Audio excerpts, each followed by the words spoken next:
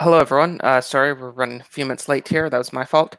Um, but thank you, everyone, for coming. Today we'll be discussing the left in fiction. This is kind of in addition to the last stream the four of us did about a month ago, and also just the Distributist. And not his most recent video now, but his second most recent video, I think, the one on Dr. Horrible Single on blog. That made me think about this topic a bit. I actually just before doing this was watching that about an hour ago, the actual show, not the Distributist's video. So yeah, just that has been making me think about this topic a bit. Yeah. Yeah. Well, I mean it's probably incredibly dated at this stage. That's a piece of nerd culture that could really only come from 2008 and 2009. It feels probably horribly dated and horribly cute, I imagine, rewatching. I think the last time I rewatched that thing was about 3 years ago, and I felt that way about it. I can't imagine it translates well into our time, but it was a big deal at the time due to the writer's strike. And it does sort of capture that 2008 feeling that if only the nerds were more prominent, then all society's problems would be solved. We're the underappreciated people in all of this. That's actually a funny point. I never thought about that like Gamers Rise Up was a left-wing thing, and they were actually serious about it. In 2008 and 2009, it certainly was. And I mean, this is the era of the Big Bang Theory. It was basically nerd everything back then. But it's sorry, I have a baby in the background. That's why I think Gamergate was a blow to them, is they felt that post 2012 that this culture they had designed, they felt it was more or less autonomously left wing, like, say, for instance, the LGBTQ whatever culture, where just by its own volition, it would consistently generate new progressive issues to run after. But as I think Gamergate showed, because of the demographic makeup of the gamer and nerd community, there were huge limitations to that. And their cooperation with the left was really only extended insofar as the left was feeding them flattery.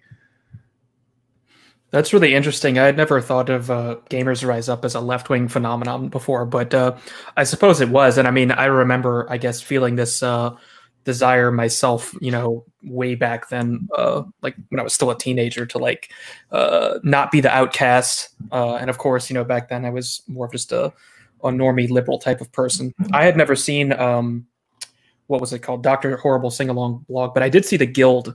And thinking about almost the same thing. Yeah, so thinking about the Guild now, it's been probably 5, 8 years, maybe even 10 since I've seen it. And from what I can remember, it's just kind of intentionally cringe, and it's probably even more cringy now to watch. Well, it's got Will Wheaton in it this is where we are right now with this, right? I mean, Will Wheaton is a highly political figure at this stage. He was not in 2006. Yes, so in 2006, they're sort of yearning to be important members of society, and now they are. So the left, the gamers have risen up, and things haven't gotten any better. In fact, they've really only gotten worse. But the left wing, the nerds, they still act like they're the outcasts, even though kind of everyone knows it's cool to be nerdy now. It's not cool to be the jock anymore. If you're a millennial, it's cool to be some person interested in atheism and Neil deGrasse Tyson, and you're a gamer and you like Marvel movies and stuff. So they have all of the cultural power now, but they're still trapped in this mindset as if they're the underdog. It's like they have a permanent view of themselves as the underdog, and really they feel good thinking that they like being the underdog. And I think that's why they refuse to see that they're not, because their entire raison d'etre would disappear if they weren't the underdog anymore.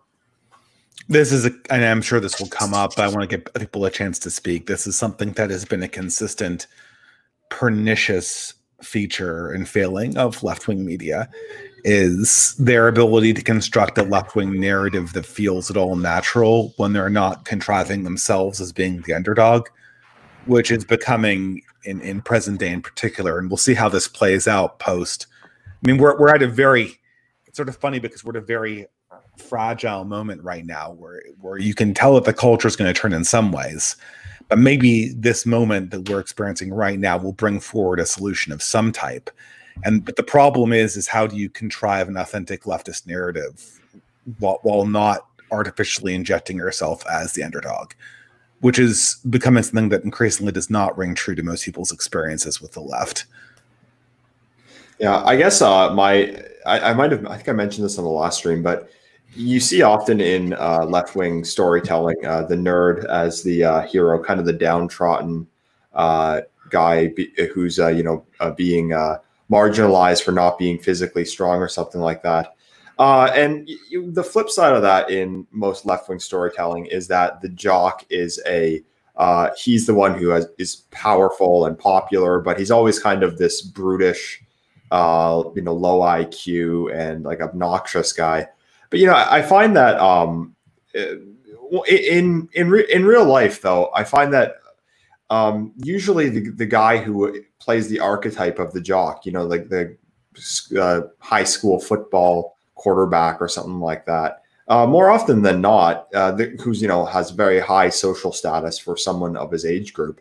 Very often they actually are a model student. They're usually often a very admirable young man, and oftentimes it is the kind of nerd archetype in the real world who's the one who's very envious and very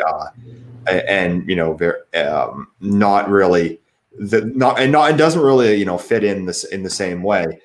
So I don't know. In my opinion, it's kind of a reversal of it's kind of a reversal of hierarchy in that it kind of paints the high up on the social hierarchy as the kind of the oppressor, and the low, and the person low on the hierarchy as the oppressed. I guess that's kind of why I've never really liked the nerd archetype or the downtrodden archetype. And this is coming from someone that I don't think in high school I was ever the guy at the high end of the hierarchy or anything like that. I was certainly far from the the most popular person in the school. But I think that maybe I was more similar to the outsider type. I was never like a nerd, but I think looking back on it, that kind of playing that archetype makes you a lot more bitter, and makes you I guess a lot more angry at the traditional hierarchy, and really is not really conducive to someone that actually is not conducive towards a model citizen, whereas the jock type actually is. And that's kind of why I've never really liked a lot of these kind of nerd culture things. Well, I might have the experience of I played on a sports team for 1 year before I got cut because I sucked. But I did get, because of that, I had kind of a nerd disposition in high school, but I still have lots of more jockey friends. And my experience is more or less exactly like yours, Endeavour. And one thing I realized very quickly, to put it succinctly, is that I don't know about them being necessarily better students, but what they certainly had was more emotional maturity. And specifically what their experiences in sports taught them was they understood in a way that nerds never really did understand, that that there was a hierarchy of skill that was not externally imposed, like from a teacher, and that they were better than some people and worse than others. They knew what it was to compete against somebody else and lose, and have that be the result of their own inabilities or mistakes. And they had to incorporate that into their personalities. So because of that reason, the jock was much more emotionally mature than his nerd counterpart, at least when I went to high school. And I'm sure something similar has pertained. But now, in some sense, the younger millennials, and in some sense, even my generation, it's defined by the dominance of people culturally who don't really understand that. They don't understand that sometimes you deserve to lose, and sometimes you deserve to win. And they're kind of people who, or at least the people who are allowed in the younger millennial generation, actually the millennial generation generally, the people who are allowed have no knowledge of that and they believe that all hierarchies are externally imposed. Right. Well, this is one of the things about the resentment that the nerds and left feel towards the traditional hierarchy is that they have this view that the status there is unearned, and you see this in their fiction as well. If you look at superhero movies or the latest Star Wars movies with Rey being really powerful for no reason, all of their heroes are just kind of automatically placed into some position of authority and power without ever really earning it, because they don't understand that the people who they resent in real life actually did something to earn their status. And I think this is one of the reasons why, playing sports and these sort of group activities are really important for younger people to engage in, so that they figure this out, so that they don't become these bitter adults when they get older, not understanding how the world really works. And, so much of this too is because they don't seem to actually engage with reality on any meaningful level like this to understand how the hierarchy actually works. This is one of the reasons why too you see so much like virtue signaling in their movies, and because they also do this in real life. If you look at some of the superhero or Star Wars movies, the big ones that are popular, often the heroes will kind of take this pointless stand that's a bad idea. One scene I'm thinking of is if you recall in The Last Jedi, Finn, the black stormtrooper character, is going to make this heroic sacrifice to blow up this big laser beam, right? And then the Asian girl or whatever, she stops him, right?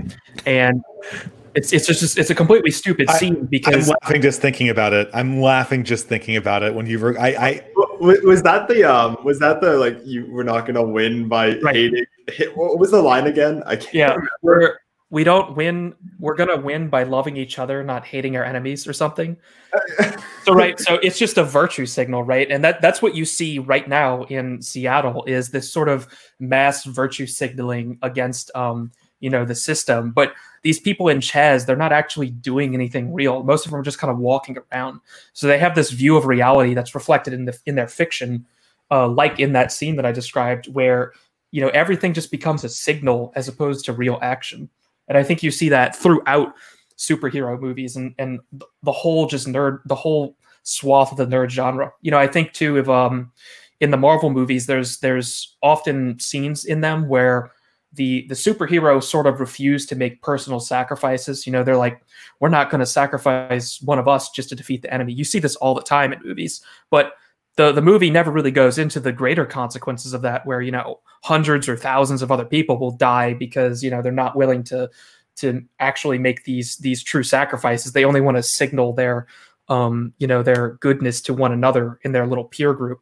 I think the best example of this is I think it's the first Infinity War movie. If you watch it, there are several parts in the movie. One of them in particular is there's this character called the Vision, and he's powered by one of the Infinity Stones that Thanos is trying to take, right? And if they would simply allow the Vision to sacrifice himself basically and destroy himself and the stone, none of the horrific events that actually happen in the Infinity War saga would actually go down. But because the heroes are not willing to make any sort of personal sacrifices that mass suffering ends up being induced on the world because they weren't willing to sacrifice one person for some greater principle, right? It's hyper individualized, but it's also hyper individualized only towards the hero characters and not the normal people who are affected by their actions. And that's how the progressive sees themselves, as they're this valiant hero. And what really matters is what happens to them personally, and not they're not ever thinking about the greater ramifications of their decisions. Yeah, there's one film that I think I thought about it a lot a couple months ago when someone I think Devin Stack had mentioned it to me when we spoke. I can't remember when, but it was the film American Pie. And admittedly, the first film was actually it was actually really funny. The first one, though all the sequels they made were absolute garbage. But when I thought back on it, I just thought of how poisonous the themes of American Pie really were, and really how really the warped vision of reality that it really put into people's heads. Because it's a film about a bunch of guys who are high school outcasts that are basically desperate to get laid before their high school graduation or something like that. And I think that it's kind of one of these nerds rise up films. But I find that it was just such a poisonous film back in the day, because it really, I think, destroyed a lot of young men's self-esteem. Like, it made a lot of, I think, young guys feel like they were either losers, or if they weren't successful with women when they were like 16 or 17, when you're an awkward teenager. And it really and it also played into the whole the dumb obnoxious jock being like this kind of oppressor who's on the top of the social hierarchy, with I wouldn't really say he's the antagonist, but the character Stifler, who everyone remembers as being the funniest guy. He was, I think, a football player or something like that, and he was essentially the Chad of the school. He was the most successful one. They all looked up to him. He was the most successful with women. And I find that as a film, I think that it really kind of put a lot of bad ideas in young men's minds back in the day, even though it was a funny film, admittedly. But I think that it really kind of instilled in a lot of young guys kind of that kind of bitter outsider nerd mentality. And it's just one that I think is really unhealthy message for someone who's 15, 16, 17 to hear, when you're not mature yet. You're not really like you haven't really come into your own, and it gives you this idea that, well, the reason that you're not as successul socially by then is because there's something wrong with you, and not because you just haven't matured as an adult yet. Yeah, I mean, it's pretty simple. This whole narrative of the nerd outcast, it's just the classic, I guess boomer cons would call cultural Marxism, that they want to turn the nerds, and that they don't really anymore. They wanted to turn the nerds into the proletariats and the jocks into the bourgeoisie. And it just radicalized the nerds to make them left wing, but for whatever reason, in the long term, that didn't end up working out. Here's something interesting I just thought of too, in terms of unearned status, right? And the nerd is trying to elevate himself to some unearned position of power, which is what we see rampant in society today with the inversions of hierarchies. Consider the riots that are happening now, right? All of these soy boy socialist types who are infiltrating Chaz and these other movements, they don't do the hard work of burning everything down, right? They leave that to other people. In this case, the black community, right? They allow them to go through all of the actual difficult acts that they would like to carry out themselves, and then they come in and capitalize upon it after the fact. So even within their own radical movement, they're not actually willing to put in the work themselves to earn the status. They just attach themselves to it after the fact, like a parasite, and then leech off of it. I mean, it's really amazing to see Chaz play out, because it's this really, really weird experiment in, I don't want to say social Darwinism, but it just shows you that when you turn a social hierarchy upside down, you essentially get people hopping on the bandwagon to be as unproductive and as sanctimonious as possible. There's a hierarchy there, but it's a hierarchy that is totally disastrously poisonous. And it's actually kind of amazing to see it play out. And it's something that I've been I just sort of been fascinated by Chaz, not only because it happens to be on I used to live in Seattle, and I got married there, and we had my sort of, it was not really a bachelor party in the classic sense, but the party with all the guys before the wedding was there, and I'm always thinking oh man, I remember that place just from a year ago or two. I guess it was 2 years ago. It's been a while. And now it's just this complete dump. And not only that, it's like it's like the weirdest, stupidest people have suddenly gotten licensed to just lord over everyone else and be the masters of society. And now it's their chance to just like take revenge. I don't know what to say about this. Like I kind of theoretically understood that this was possible, but I guess I'm seeing confirmation that this actually does happen this way. It's hard not to be kind of sanctimonious about it, but I mean, I don't know what to say. It's fascinating. Yeah, I mean, it's so perfect. It seems like something that I'd expect out of some right-wing skit. Yeah, exactly. It makes it feel like I'm watching one of those BoomerCon like cringe, oh, this is why we don't like socialism, bucko, but it's real. Yeah, it sort of reminds me of Michel Houellebecq's novel Submission. I don't know if you've ever read that, but it's actually, it seems just as absurd. But then when things like this happen, you realize how society can just completely invert itself on a whim just by being handed over to these idiots. What's interesting, too, is their hierarchy is fundamentally unstable, right? Because, okay, yeah, it's this anarchist zone, but at any point, Arch Pimp Lord Raz or whatever his name is can just come in with his guys and his guns and just do whatever he wants, basically, because the leftists aren't actually in control of the situation. They're just sort of allowed to play about and play with their silly gardens while the real power is still existing there in this tribal form. Yeah, I actually haven't been following it that closely. I mean, I guess my real takeaway from it is just how outrageous it is that that's even being tolerated right now. That's my big takeaway from that. But I guess that's kind of a topic for a different stream. Yeah, I mean, what I guess it just shows how dysfunctional lack of hierarchy it is. It really just shows how dysfunctional anarchy is. All the anarcho-communists on Twitter with the Bernie Sanders avatars within the red and black backgrounds. Well, BTFO'd.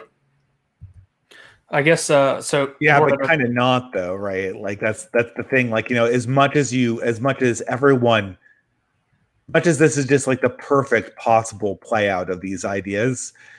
For a fact that nobody from BreadTube is going to see this and go like, "Oh, guys, I guess this doesn't work. I guess there's some serious flaws about this, this democratic socialism thing. Like even on a small scale, I mean, it's Chaz is left-wing fiction, right? Like it is the ultimate left-wing fiction because it's not real. It's being supported from the outside. The police in the city of Seattle are bringing in porta potties and cleaning up and this sort of stuff. And ultimately it's just this sort of contained environment that's being allowed to happen. But nothing about Chaz is real. Nothing about it is actually demonstrating that anything the progressive left wants is sustainable. It's a fiction in of itself. I mean, I guess that's sort of a double down irony. I guess, the question is just, what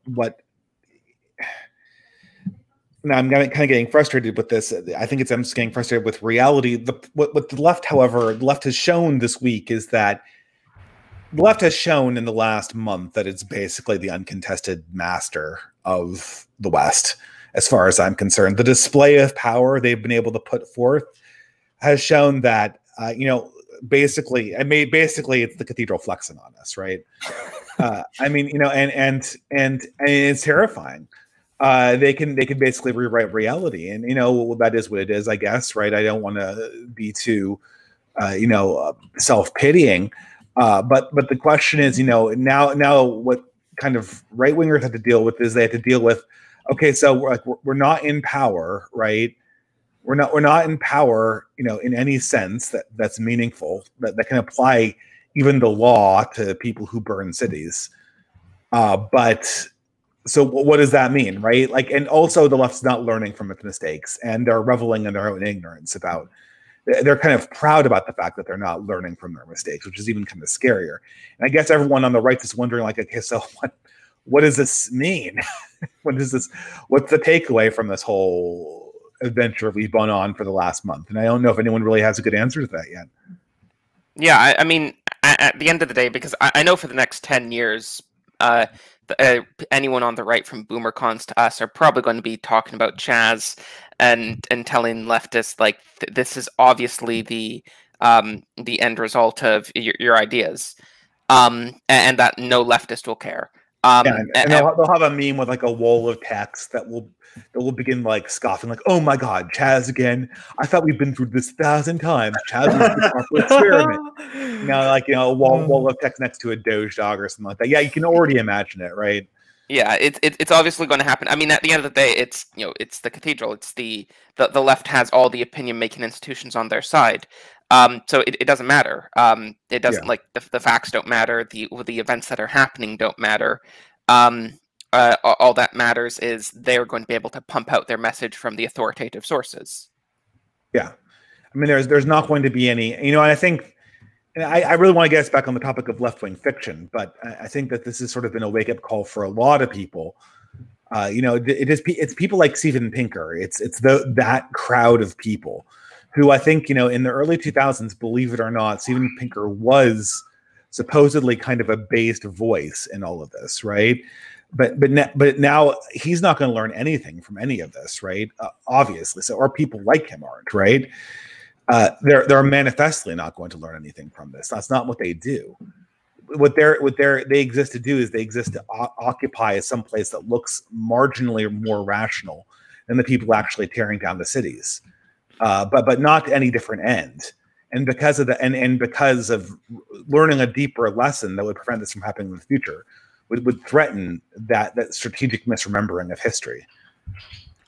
So I guess to get back more to the topic, one of the interesting things about the left and fiction is that fiction is so controlled by the left to such an extreme degree that we basically have an infinite supply of things to talk about. One of the interesting things I've noticed is that if you think of a game series like Mass Effect, for example, the left-wing decisions are just sort of automatically programmed in as the good guy decisions, and any right-wing decisions are, the bad guy option, even though the game doesn't exactly frame them that way, but that's kind of what it is. Anything that has to do with using force against evil, with any sort of identity that isn't purely progressive and inclusive, these are always like the bad options. I think of it kind of like the way like Gryffindor and Slytherin are portrayed in Harry Potter as well. Like, oh my God, that's a great place to start. I haven't seen Mass Effect, but Harry Potter is the perfect example where it's like they have like a right-wing house, and it might as well be called Evil House. Yeah, it's Evil House. it's like a college for evil people. I think it's a college for evil 10-year-olds. Yeah, exactly. It's basically like the snooty Frouse. It's basically like the snotty, snobby frat house from Animal House, if anyone remembers that old movie. But it's even worse because because I think in Animal House there's at least some self-awareness that, like, portraying these like conservative guys as being evil is kind of like not real, and like, oh hey, we're aware that what we're doing is sort of like interpretive fiction.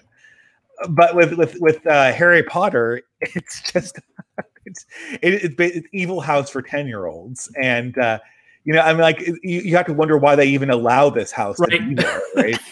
That's what I'm thinking, because they grow up to join the evil, the evil racist guys, like, they don't even really stop being Slytherin. It's like it's kind of the same thing. For some reason, they're just running this fifth column in their like elementary school. It would be like going to yeshiva and then going like, oh, so do you want to be part of like the Nazi house? Yeah, it's basically Hillary Clinton's basket of deplorables. 25% of the school is just awful. Yeah. Like, I think this goes into how the left really can't really create evil. They can't really write evil into fiction, because their evil is always either somebody who is only bad because they were oppressed, so they're only like the victim because they were like abused as a kid or something like that, or they're just like irredeemably evil and have no like motivation whatsoever.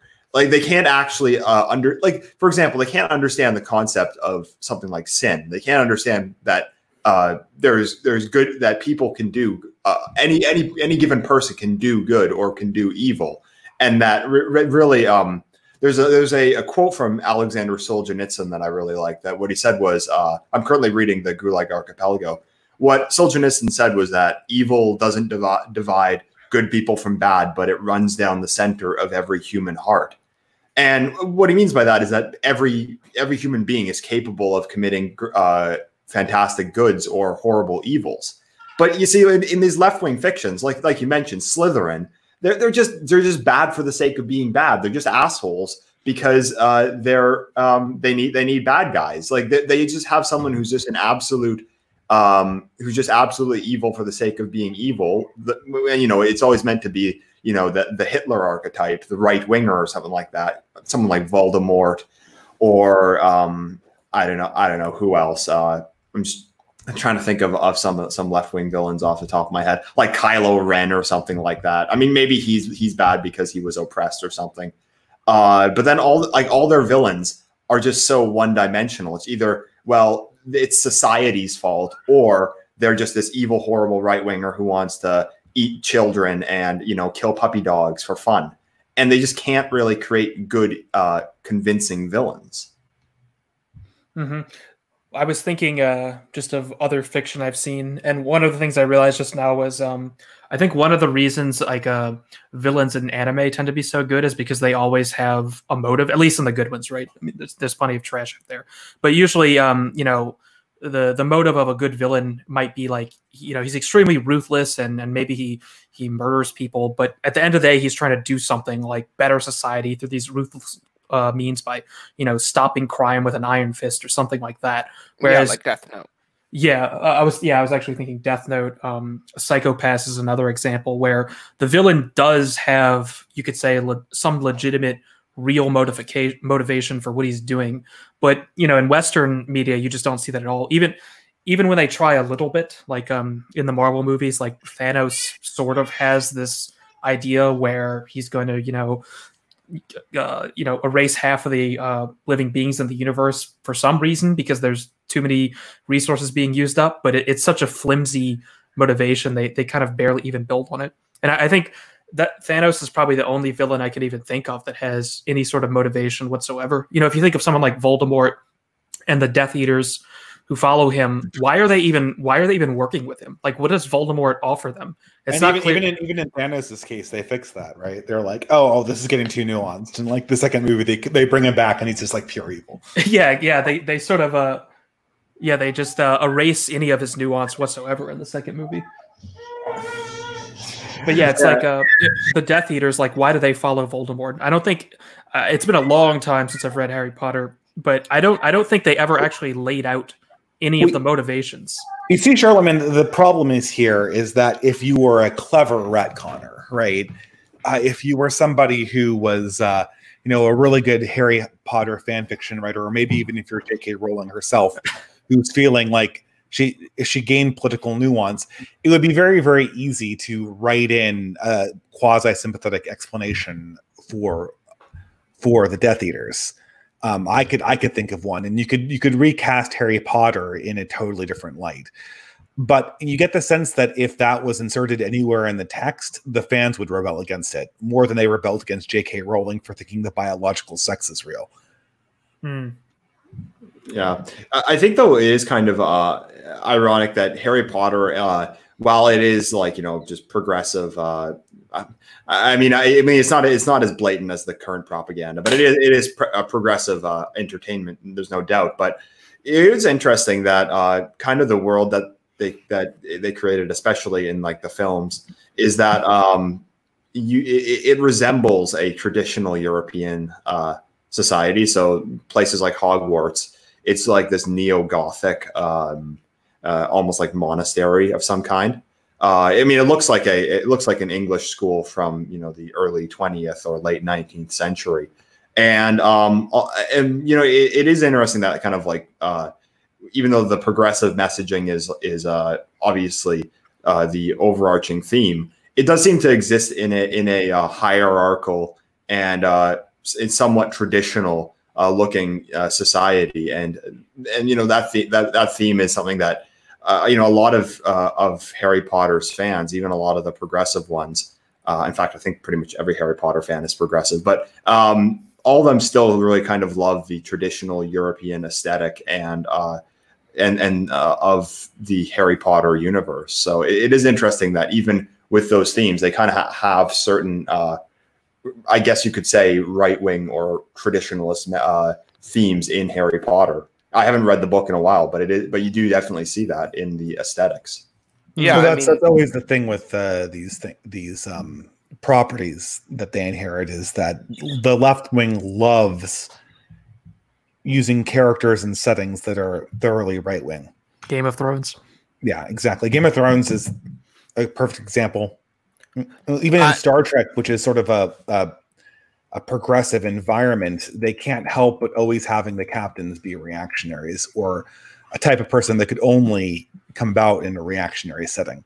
Cisco, definitely Kirk, and Picard are all examples of sort of these aristocratic personalities. I'll say it, and they couldn't exist anywhere else. And so the whole thing is you're playing kind of this weird game where you're sitting in an environment that had to have been built by principles that are larger than the ones that the plot itself recommends. Yeah, like for example, this, I just think of like the setting of Harry Potter, of like one of these libraries with these like with these wooden paneling, these tall bookshelves, and these old like wizard scrolls and things like that. What does that presuppose, right? It presupposes that there's a past that's worth remembering, that there are ancient peoples who wrote things down for us that can guide us now. Like, there's so many things that are communicated inside just the existence of a library with old books that, I mean, the left cannot explain why large Gothic libraries with old books even should exist for a society with proper ethics. Like, why? Yeah. And you know, it's something that's kind of one of the that's one thing I always thought of as, you know, in Harry Potter. I always thought that was kind of the coolest thing about it. The coolest thing was the setting. The coolest thing was like these like big corridors and these libraries and these dungeons and things like that. I always thought that setting has a message to it, right? Like, why do large old schools exist? Why do libraries exist? Why does Captain Picard? Why does his favorite book like Moby Dick? Like, why is his favorite book written by an old white man who was born when slavery was still around and wrote the book shortly afterwards about basically about people who commit environmental crimes against whales? Like, it doesn't make any sense. Nothing makes sense, right? You can't imagine. The story kind of has this seam that you can drag out and unravel the entire thing, right? So I feel like Harry Potter is kind of easy pickings, despite, you know, it's worth talking about just because of how influential it is on the progressive mind. But I think something like Game of Thrones is a bit more subtle and interesting. So, like, to me, some of the progressive guys that ideas in there are like, you know, basically the only good character in the whole series to some extent is someone like Ned Stark, right? And what happens to him? He gets basically immediately destroyed by all of these like evil patriarchal houses around them, which is kind of how the left views itself, right? It views itself as this imminently vulnerable position, just waiting to be swallowed up by all these evil right wingers. Yeah, but Ned Stark is, I mean, the funny thing about Game of Thrones is that there is a progressive character in Game of Thrones, and it's not Ned Stark. Ned Stark, and indeed all of the Starks, are, if you were to take the world seriously, they would be reactionaries. They are literally stand-ins for the Jacobites, right? They are literally stand-ins for the Jacobites. They are northern loyalists who believe that they have some claim of succession against a system that's fundamentally honest, and they discover that it's not. That was the complaint of people who were supporting the Stuarts as well. And or at least the Catholic Stuart kings, right? And but what's so strange about Game of Thrones is that I think they could have made it. There's no satisfying way of ending it without telling a reactionary story. The progressive character in Game of Thrones is Daenerys Targaryen, obviously. Yeah, I mean, in the books and the show for sure. Yeah, I don't think the Starks are progressive, but they're in the first book at least. They're sort of the good guys who aren't these, and they're put up against these other houses who are kind of like Slytherin. Like the Lannisters are treated kind of like Slytherin, even though it's not really clear to me that any house in Game of Thrones is really these ultra evil bad guys as the writer likes to portray them as. Yeah, I think I mean, at least in the first 3 books, Martin was a much more subtle writer than Rowling was. Mm-hmm. I mean, I think that, I do agree that the Lannisters are portrayed as being horribly corrupt. But I think that, I think Martin knows better than to give them the Slytherin treatment outright. Well, I mean, the concept, the concept of a ruling dynasty that's horribly corrupt is realistic. The concept of 10-year-olds that are evil to the bone is a bit more disturbing. Yeah, true. Although then I should say that's the next thing that Game of Thrones does is they have a 10-year-old Lannister who's evil to the bone, right? I actually haven't seen the series. I've just heard people talk about it. Well, the Lannister children are corrupt, right? Like Cersei. One of them is. Yeah, but Tywin, I'm really thinking of Tywin, right? Like Tywin is sort of the classic patriarch, and it's been a long time since I've really read the books, but thinking about Tywin, it's hard for me to come up with what he did wrong insofar as attempting to run his house in this dangerous world where all of these other dangerous powers are vying for power. Even though the narrative wants to portray him as sort of the evil version of Ned Stark, it's not really clear to me that if you sort of told the story from his perspective as opposed from the Stark perspective, that things would really look any different. Well, maybe I don't want to. I have a low opinion of George R. R. Martin. Yeah, but I do feel that subtlety was intentional. I don't think that Again, I don't think that. I think that probably is what the author intended. Even though, but I guess the question is that if you encountered a Tywin Lannister figure in the real world, like some kind of Caesar-like figure, the left would a progressive like Martin would absolutely oppose any kind of analysis of our current situations from that perspective. I would assume. Yeah, I agree. Yeah, I actually haven't watched or read Game of Thrones, so I can't really comment on it. There was actually one idea I did have recently, and I was trying to think of a video I can do about this, but I haven't really been able to fully conceptualize it in my mind yet. But one thing I noticed about Star Trek, which is a progressive series of TV shows. There's multiple ones, and it's kind of what you see in Star Trek is that, because it was mentioned a bit earlier, that it's kind of like the European Union or something like that, trying to turn the entire galaxy liberal or something like that, or the UN. But what I find, one reason I really don't like Star Trek is that it doesn't feel epic. It doesn't feel like the world that they've created, like the Federation. It doesn't feel like spiritually strong. It just feels like really nihilistic and empty, just like how liberalism spreading itself across the globe really is in the real world. And one thing I was wondering about is that how right wing or illiberal fictitious orders seem so much more epic. They seem so much more grandiose, like the Imperium from Warhammer 40K, which we discussed last time. It's just like it feels like it's so much more. It just feels like the universe of 40K is so much more interesting than the Star Trek universe, because I just think that fundamentally the kind of liberal values of Star Trek and the liberal values of the Federation are nihilistic and really empty, and them kind of like spreading themselves across the galaxy. It really just feels like it really just feels spiritually dead. Whereas something like 40K, you actually feel like it makes it. How do I explain this correctly? in something like 40K, you actually feel like there is some kind of spirituality behind something like the Imperium. Whereas I find like these like fictitious orders, which are liberal, they just don't appeal to me because I just don't really find them interesting. I don't find their quest to, you know, liberalize the galaxy. It just it really just doesn't. It's just really just not appealing in for storytelling, really. There's an interesting sci-fi alternative to Star Trek called The Expanse, which is actually based on a book series, I think. The Expanse is interesting because it's about Earth in like, you know, 500 years from now or something, and you've basically got neoliberal world order on Earth itself. The Martians are sort of their own militaristic, different race of humans at this point in terms of their, you know, adaptation to gravity and whatnot. And you also have what's called Belters, and the Belters are sort of like these social outcasts who live in the asteroid belt, and they can't walk on planets anymore. And, you know, the storyline sets it up such that they're basically abused by Earth, and, you know, they're sort of like quasi-proletariat in the sense that, you know, they're not paid.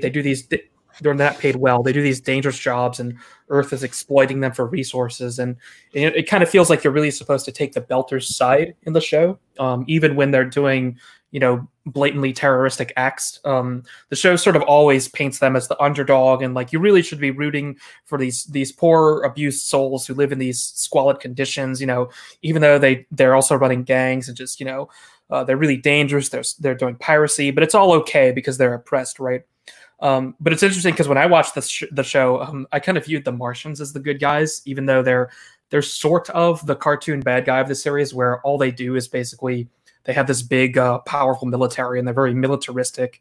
And, you know, the Martians are kind of the meanies. And even though Earth isn't exactly cast in a good light, you know, there's a lot of corrupt bureaucrats. I think Earth's way in the series, the sort of neoliberal Star Trek, proto-Star Trek way of governing the solar system, is kind of viewed as the ideal order.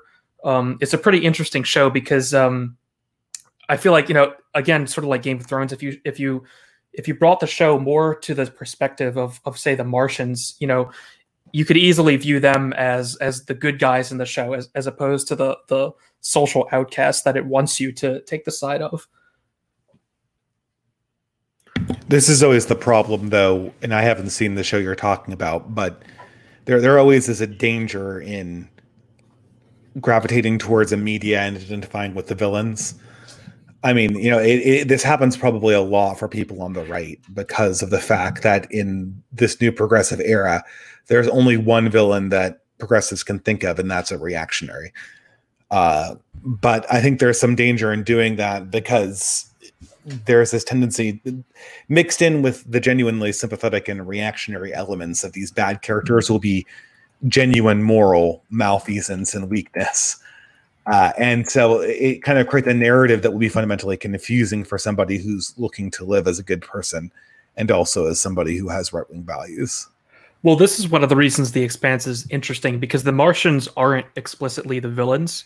They're just sort of, if you rank the three factions on the progressive stack, they basically come out at the bottom because they're, you know, very martial and more traditional and militaristic. But it's only in their self-defense, and there are plenty of good Martian characters as well. You know, one of the main cast is a Martian, a woman, of course. It has to be a woman, but that's one of the reasons I think The Expanse is interesting, because it actually you can feel that it wants to have the Martians be a cartoon bad guy, but I suppose its hands are kind of tied in the sense that it's actually based on a book series, I think, and it can't actually do that.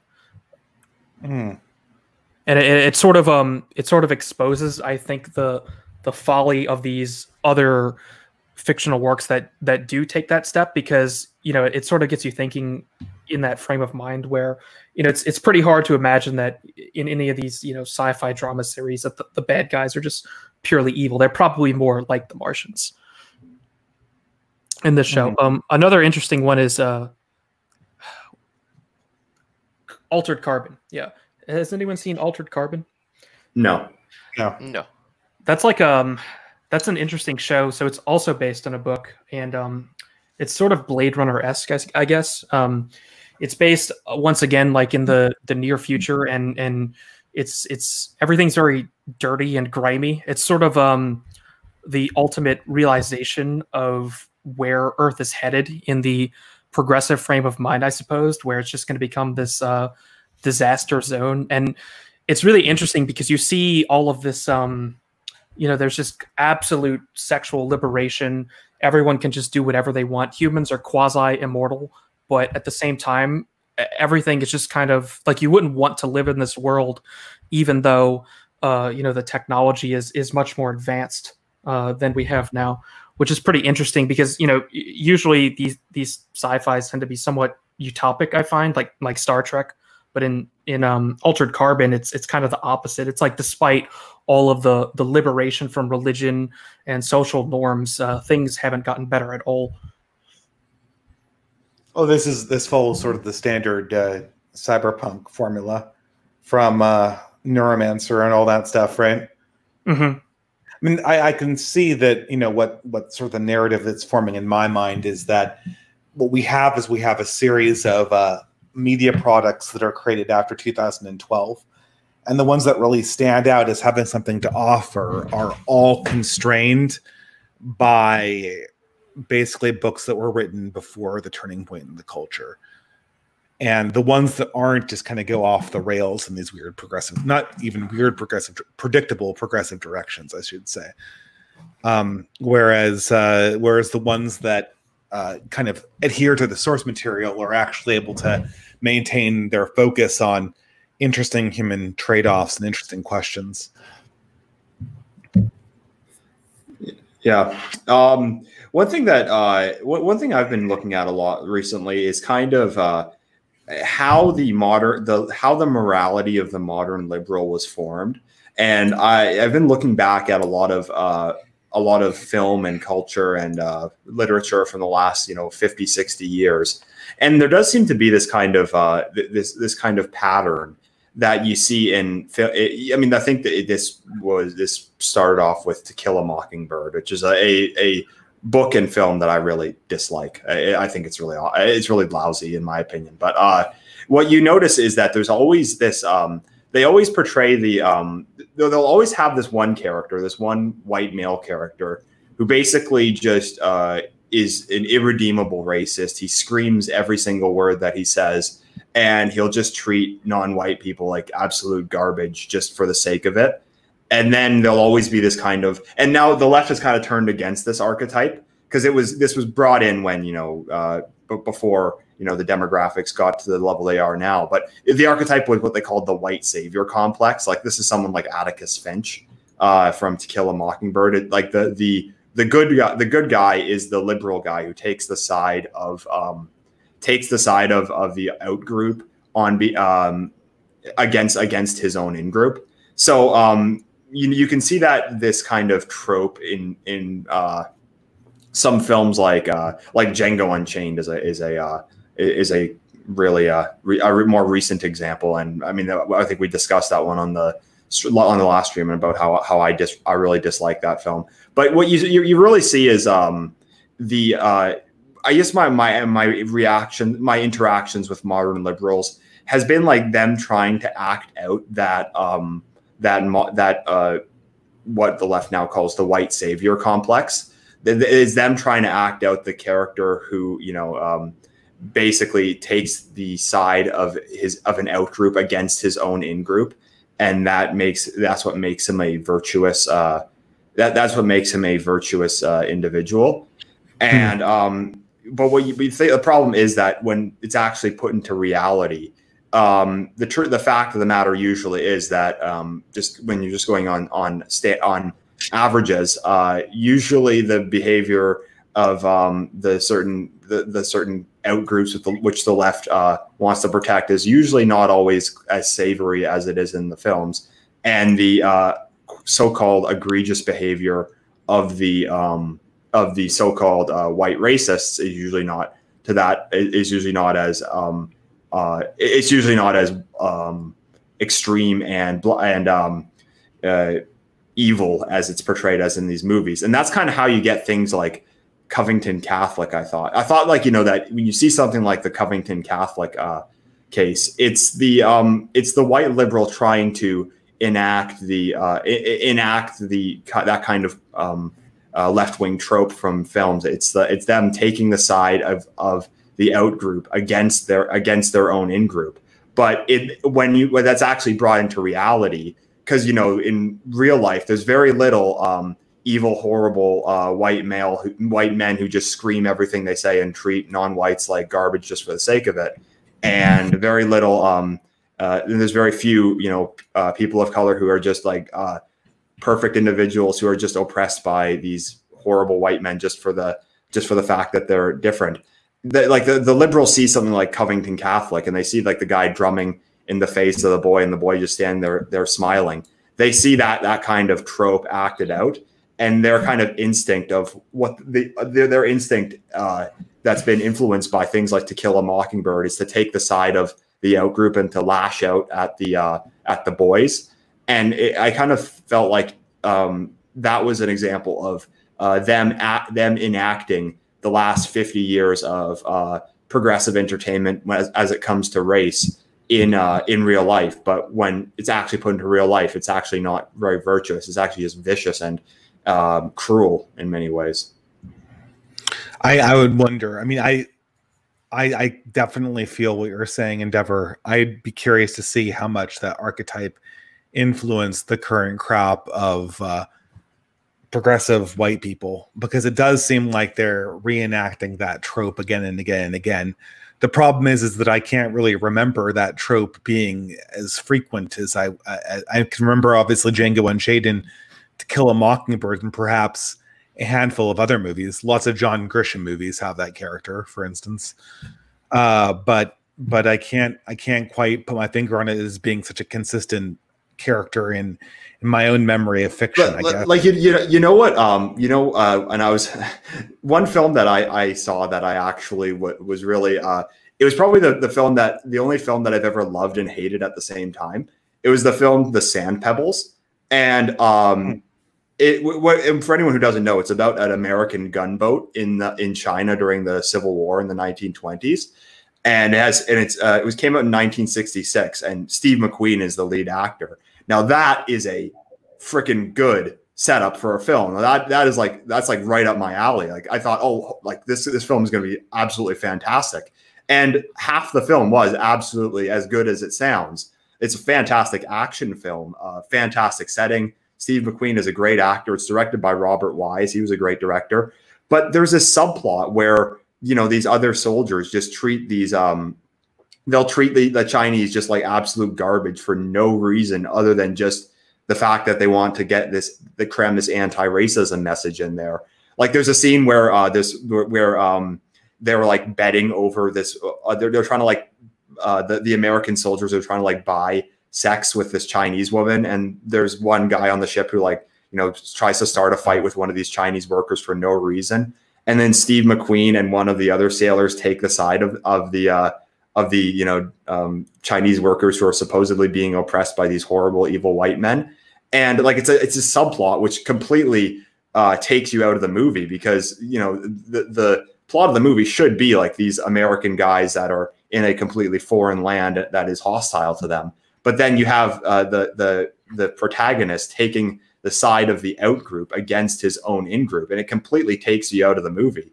So I actually posted this on my Discord a while ago. I actually suggested to people, and I didn't say what the movie was, but this was the movie. I said, would you be interested in seeing a fan edit of a movie where I just edit out all the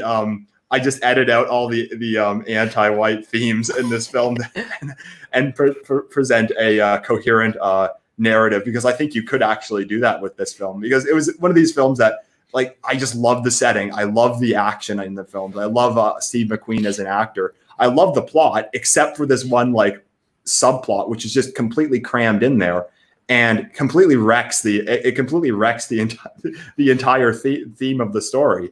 But I mean, that's where I thought of this kind of archetype, that it's like this white character who sides with the out group against this one white character, another white character who just is this irredeemable racist who just treats everyone as like crap just for the sake of it. That's where I thought of that theme.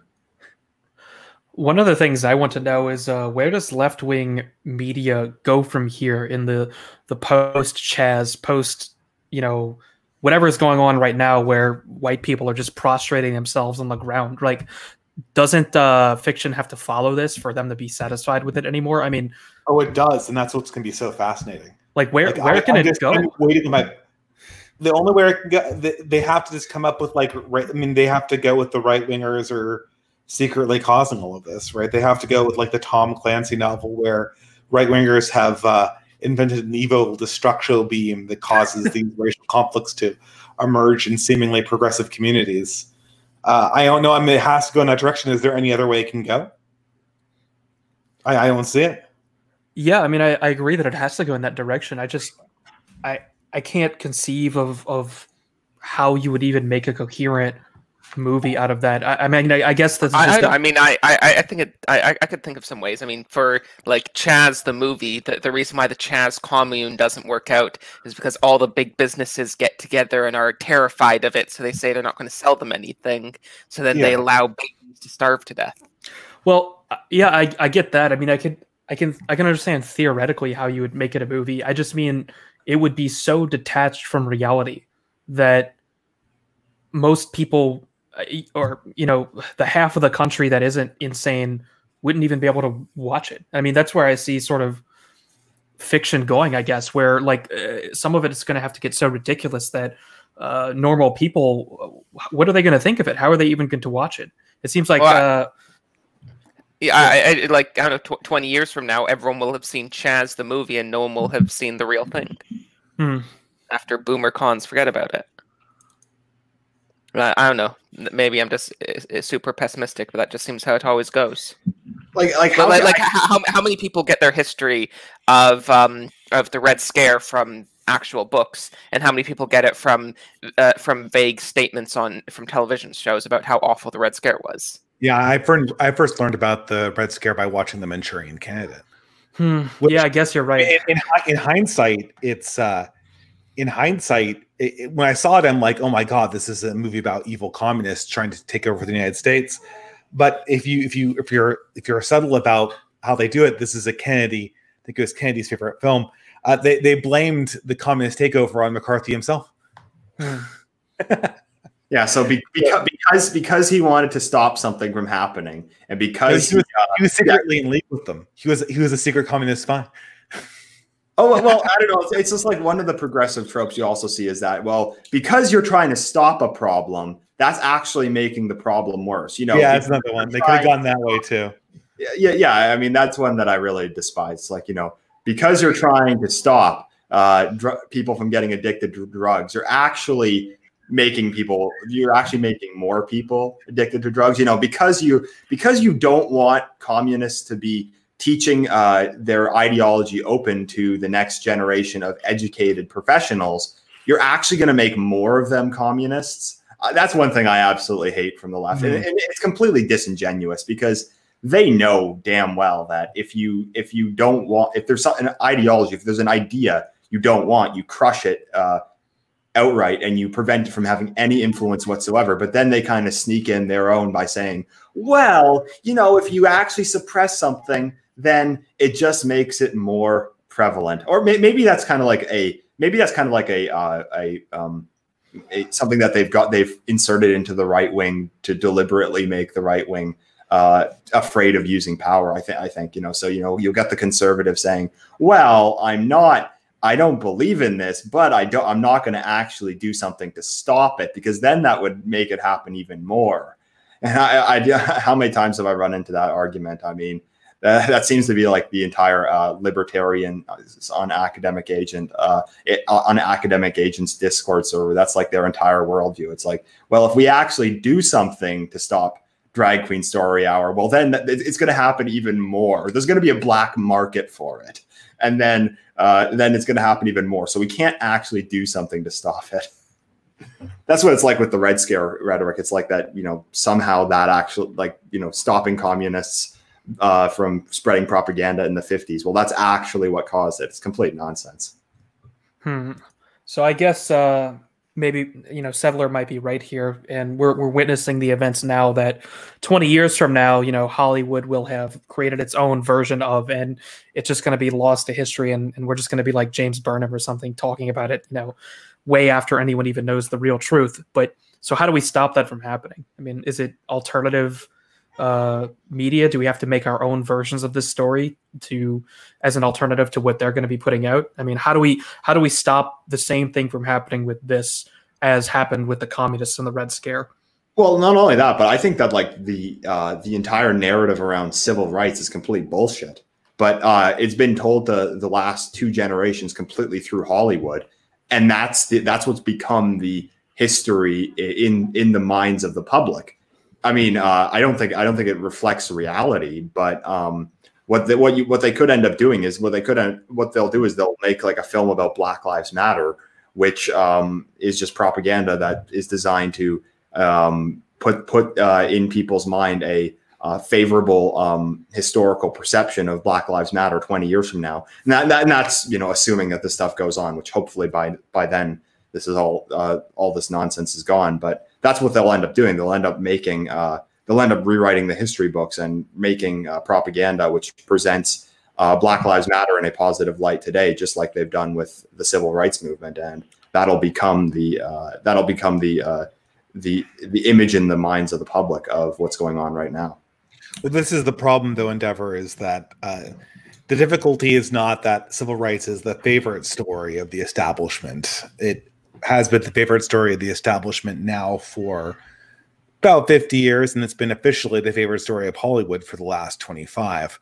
The problem is that I believe after this point, after the point we are in right now, I don't think the establishment has a story other than civil rights to tell.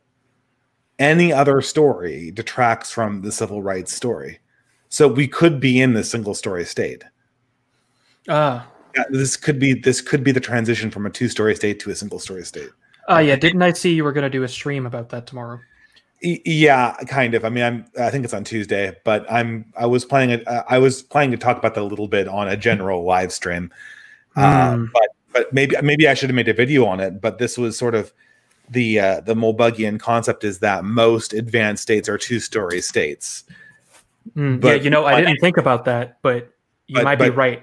Yeah, I mean, so the story, America's 2-story state was civil rights, and then the Constitution was the other story, right? And so in every one of our interactions in the culture war for the past 6 years, it's been the Constitution versus civil rights. And then, every single time, or most of the time before 2012 and every time after 2012, civil rights won. After this constitutional law and order, I don't know if that's going to be a story outside of a few weird minority communities. Black Lives Matter does not have room in itself for a story about the Constitution and law and order and us being a nation. It only has room in it for we're the next civil rights movement. So the question is, once everybody has now pledged fealty to Black Lives Matter, is there anyone mature enough to know that they need to have subtlety, or is it just going to be a single story state? Do you think though that the hypocrisy is actually going to reveal itself to the average normie? Because they can portray something like the 1968 race riots, which of course were actually institutionally back then, but at least that was like hard to actually see. Like there was no one on the surface knew that was the case back then. And even it's hard to see that today. But when every single Fortune 500 company is coming out in defense of Black Lives Matter, every single elected politician, every single institution of any kind is coming out in full support, and anyone who doesn't, like say Drew Brees, for example, just gets instantly crushed into submission where they have no choice but to give into it. Do you think that like hypocrisy is actually going to reveal itself to the average person? Or on a long enough time frame, yes. Sorry? On a long enough time frame, yes. It's like a slow oil leak. And the more mature leaders are at the helm, they can keep that oil leak from widening out and destroying the whole system. If it's a bunch of ideologues they could have a serious problem on their hands. Because, like, you know, say 2012, they can, when they talk about, say, I don't know, white supremacy or something like that, they can point to the Republican Party or the Tea Party or something like that. But, like, what are they even pointing to now? Like one cop in Minneapolis?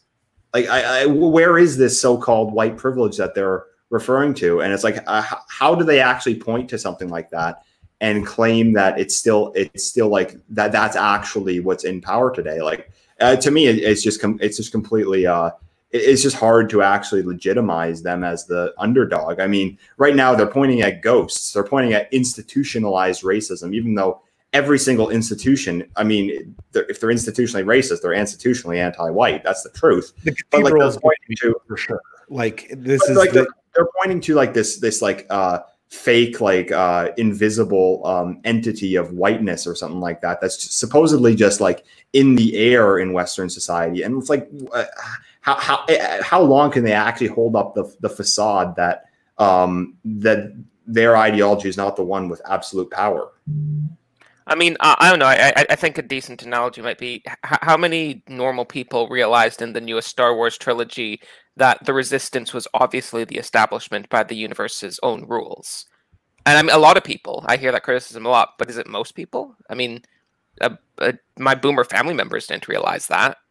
A lot of people, it's that blatant, and people just don't realize it.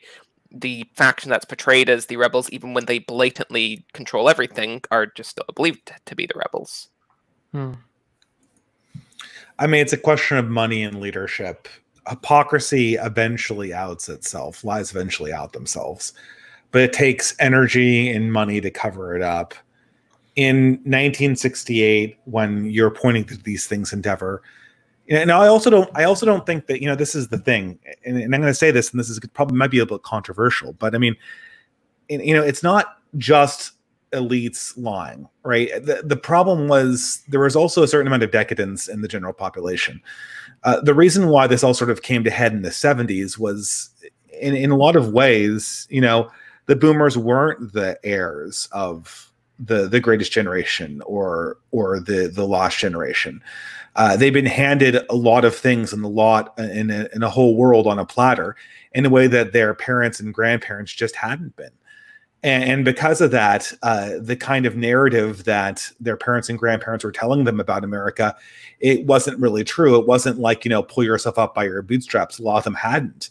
And so when that reality, in the 1920s, a lot of Americans had just pulled themselves up by their bootstraps. And there was a different reality back then. And so, and I guess what I'm saying is, but in 1968, you know, there was sort of a decadent new generation, and America was very rich, and they had a lot of very, very competent leaders. I am not so sure if that's the case anymore. I think that the young leaders we have now are corrupt to the core, and I think that they're not going to have, they don't have the money to cover this all up continuously, and they don't have the patience or the leadership to understand what they're even doing. They've done the classic mistake that all leaders do. They started believing their own bullshit, not just believing their own lies, believing their own bullshit. And there's a difference.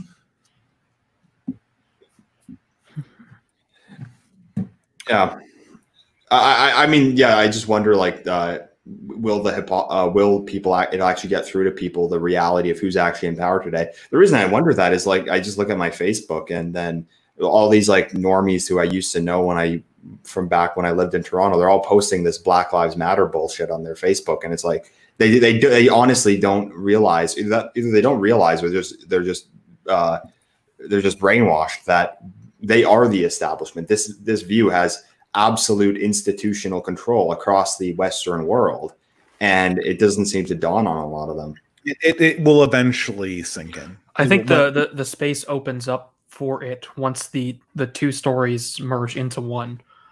At least that's basically what Moldbug writes about in this first Clear Pill essay. I've been looking at it for the past few minutes, and I think Dave might have actually stumbled on, like, the key observation in terms of how we're supposed to view what Moldbug wrote here. Because, I mean, I think Sedler and I did a stream on this, and we weren't exactly sure what to make of it. But I think that we may actually be seeing the two-story state enter its transition phase, where it actually becomes a one-story state. I mean, how do you believe in my constitution and law and order after this if you're a conservative?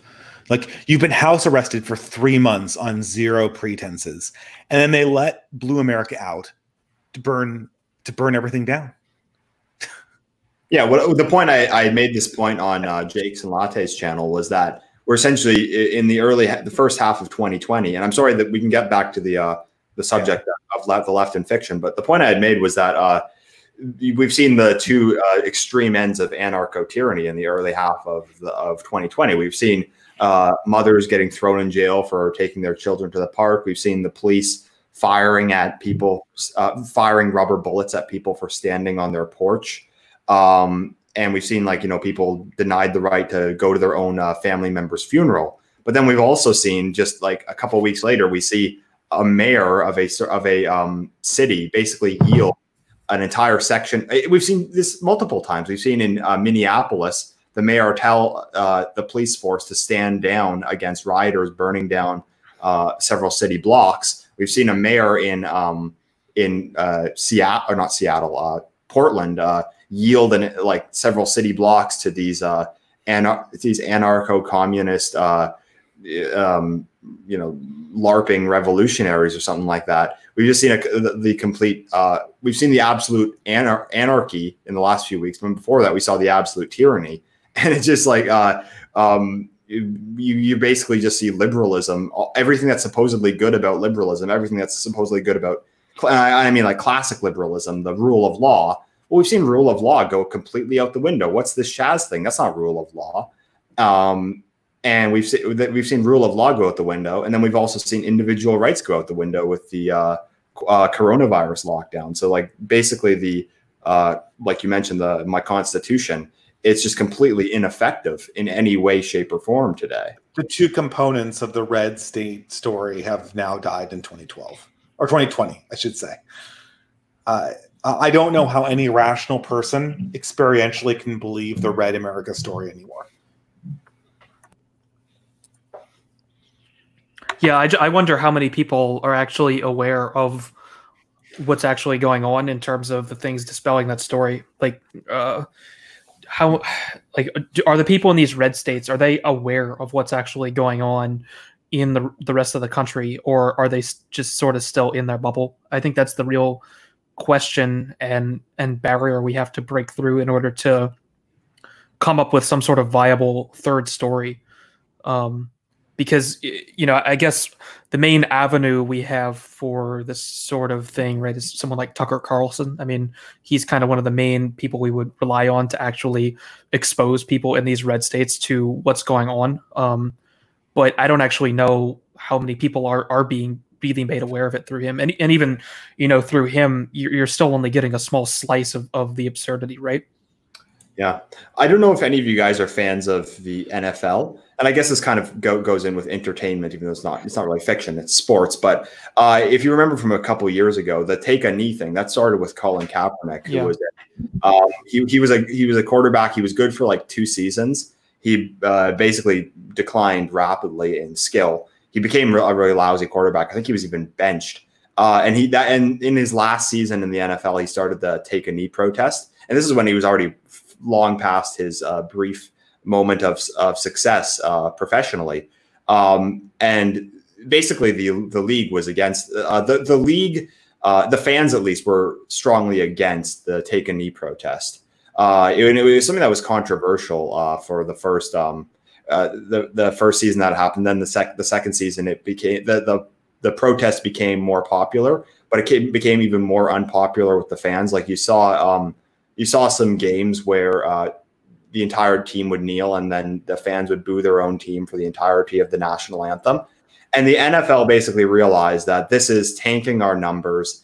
It's making people less enjoy our games less. They don't want politics in their sports, and overall it was bad for them. And they decided to scrap the entire thing. They decided, we're gonna just get rid of this whole like take a knee protest. We don't want it in our we don't want it in our sport because the fans hate it and it's tanking our numbers. But the NFL has completely capitulated to that. So they've completely capitulated to the Black Lives Matter movement against what is in their financial interest and against what their fans actually wanted. Because, you know, I mean, the NFL fan base, it isn't like an entirely white fan base. The fan base is diverse, but there is a large number of NFL fans who are, you know, these white conservative guys, and they're very patriotic.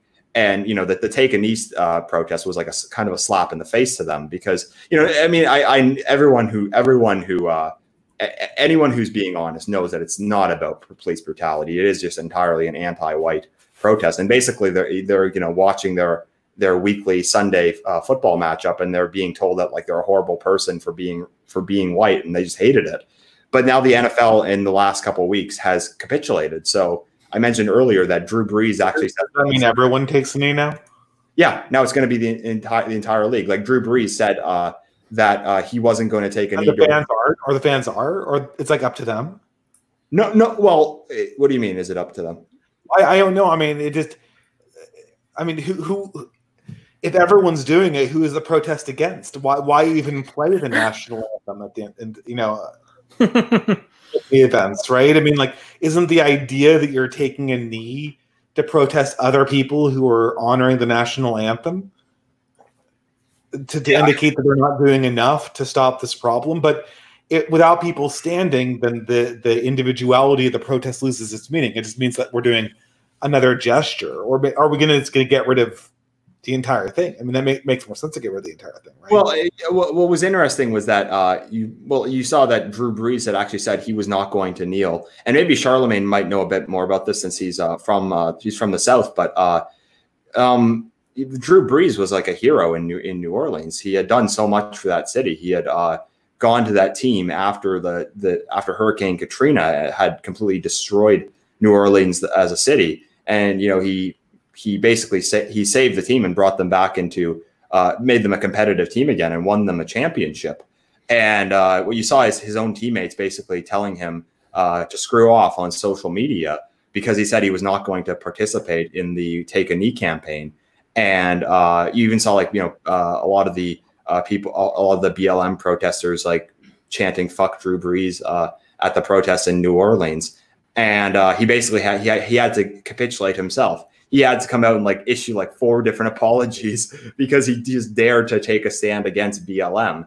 And I mean, let's be honest here, he doesn't actually support this. He just realized that, you know, he has no other choice because the entire league has gotten behind the BLM protests, which only a couple of years ago was disastrous for their numbers because their fans absolutely hated it. But they've sided with the intelligentsia and of BLM above the interest of their own fan base, really.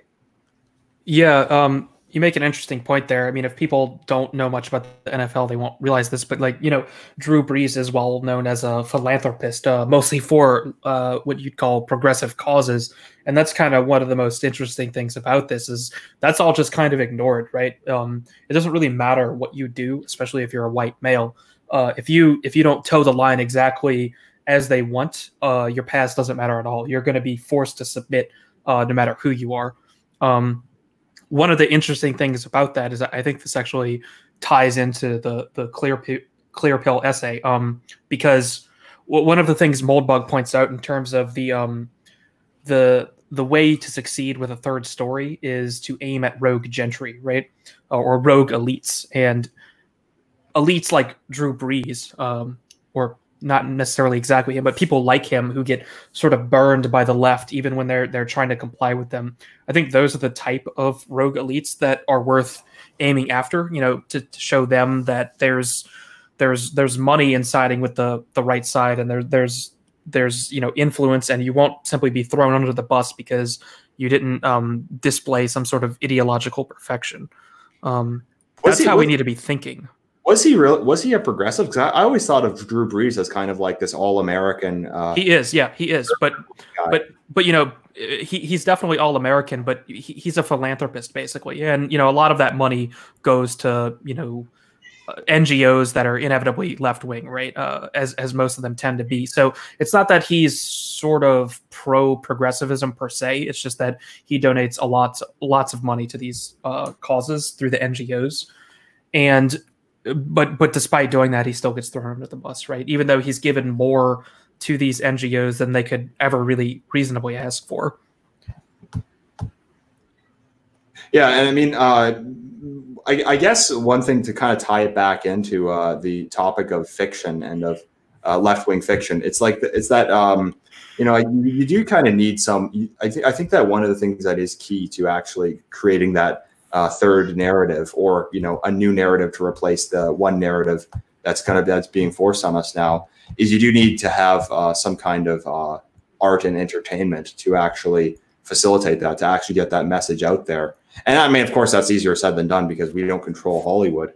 But you know, I do think that kind of more right-wing entertainment, even if it's kind of only made by, even if it's unintentional, is going to just be more successful. Like, look at how successful something like 1917 was, and really, I mean, it's not like super right-wing, and they did try to sneak in a lot of the propaganda into 1917 with the fake diversity and stuff like that. But ultimately what it is just a story about European soldiers fighting on the Western Front in World War I. And that's something that was actually fresh in comparison to just the complete rubbish that's being churned out by Hollywood today. And I think that there's a real opportunity there because, you know, we don't, you know, like conservative entertainment has been very low quality for a long time. I mean, maybe not as much recently, but I think of things like in the 80s, like Red Dawn or something like that. It's a really low quality film. And there's just like there's a lot more of an opportunity now. And, you know, you're going to see less of that because Hollywood knows that they need to keep the propaganda machine going. But I do think that there's going to be a bigger market for right-wing ideas in entertainment. Yeah, I would like to read some super chats now. We've gone a few. So Paul Cornelius for $5 says, "You guys are streaming while Michael Malice and Moldbug are streaming." That's true. You all should check that out after, not now, afterwards. Then the 21st Violinist said, any change of plans based on current degradation? Yes. Anyone have anything to say to that? I mean, that's kind of vague. Yes. Yes, yes. I don't know what to say to that. It's too vague. Yeah. I mean, I would say, I wouldn't say change of plans, but this has reinforced the get out of the city idea. I mean, just don't live in cities. Live as far away from them as you can. That's kind of been my plan anyway, but I might act it out sooner now. And not Omegon for $2. Have any of you read Mine Were of Trouble? I've never heard of that. Have any of you guys? I'll Google it. Okay. Mine Were of Trouble. And Emmett for $5. How do we get the right to stop watching anime? Anime sucks. Imperial discussion. My now deceased Discord server, I banned anime from it. So that was my attempt to get the right to stop watching anime. I think we need to hit enough for Discord. I think everyone get nuked off of that platform? Yeah, we're all four of us banned. Yeah, this is the banned Discord crew, isn't it? I'm still. They never banned me. Oh, we're the one that got away. Yeah. Speaking of which, my Discord's still around if anyone wants to join that. Speaking of getting away from the cities, you need to get off that platform. Like, I mean, you can't. I do. I mean, I do think we need an alternative where we're not going to lose our entire contact list. Yeah. But I do think I do think it is useful to still maintain to still be on places like Discord, because that is where we can get access to a lot more people. Like whatever alternative we end up using is going to have a much more limited user base. I mean, at worst, you could just hang out in you could hang out in like Sargon server or something, right? If you can't. I do that. Okay. But yeah, so I mean, you know, I do think we do definitely need an alternative, but I do think it's still useful for at least some of us to hang around on Discord for as long as possible. And yes, banning anime is probably the easiest way to get rid of it. Though I did see another comment when that super chat was first posted that said the best way of getting rid of anime is for Western fiction, to make Western fiction that is better. I think there's probably some truth in that, just in the fact that in anime you're not going to get the sort of anti-white tropes that you get, and you're not going to get something that at least promotes Western tradition a little bit sometimes, even if they don't understand what they're doing. But that's a different topic. Yes, and one last message. This is from a donor who asked me to read something. And for $5, he said, "Is leftist nihilism like Rick and Morty going to be completely replaced by the intersectional left, or will it always stay?" I think they're compatible. Yeah, they're very compatible. Have you guys been watching? Have you guys been watching the fate of people like basically the Amazing Atheist or Jake and Hugo, now Jake and Hannah? All of the nihilistic atheist people, they've all gone full bore onto the progressive bandwagon, and so this is the nihilistic new atheist stuff is totally compatible with SJWism. If you don't care about the future, then it's compatible with what they want. Yeah, I agree with that.